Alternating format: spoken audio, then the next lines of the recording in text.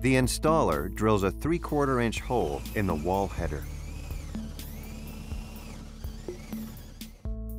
Once the drilling is complete, a drop magnet is lowered into the wall cavity with a pull line or cable attached. The distance the drop magnet is lowered into the wall may vary for different wall heights. However, it is recommended that you keep the drop distance minimal to reduce hang-ups.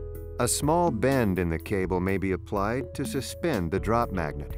The installer should always leave an adequate loop in the cable to accommodate the wall height. Multiple wall drops may be made prior to leaving the attic. The installer will now use the retriever unit to locate the drop magnet suspended in the wall. Slowly move the retriever unit in a left to right motion down the wall. When the retriever unit passes over the drop magnet, it will become magnetically attached to the wall.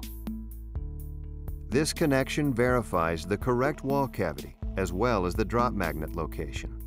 The retriever unit will suspend itself on the wall once it is connected to the drop magnet. After the drop magnet is located, the installer guides the retriever unit to the outlet location. For maximum pull strength, the retriever unit should always be pulled, not pushed. When the retriever unit is in the desired location, the installer may roll the retriever unit left to right in order to locate the wooden studs prior to cutting the hole for the outlet. When the installer is satisfied with the outlet location, a 1 1/8 inch hole is drilled to retrieve the drop magnet. Once the hole is complete, the installer guides the retriever unit to the hole and retrieves the drop magnet. A leader magnet may also be threaded onto a standard fiber rod, inserted into the wall cavity, and retrieved using the retriever unit.